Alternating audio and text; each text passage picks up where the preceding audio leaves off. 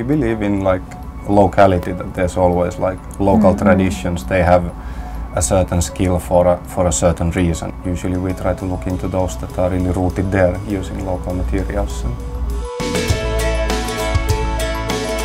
Well, I would say it came out of like our complete ignorance as well, that we had absolutely no idea what kind of things we do here. So we decided to let's find out.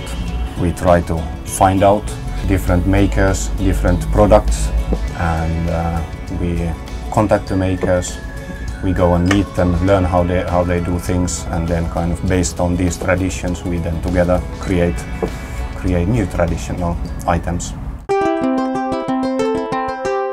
Telling the story behind the product is, we are quite much prepared maps and names and photos because people ask, but we try to tell with just product. We are hoping that people feel it from the product.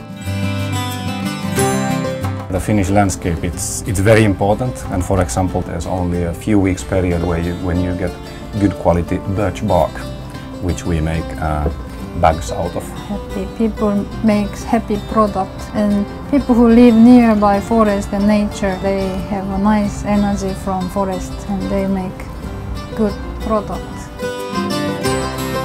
Yeah, the Secrets of Finland is kind of ever expanding, so we keep on finding new makers through the makers that we know already, and so then it's just getting bigger and bigger.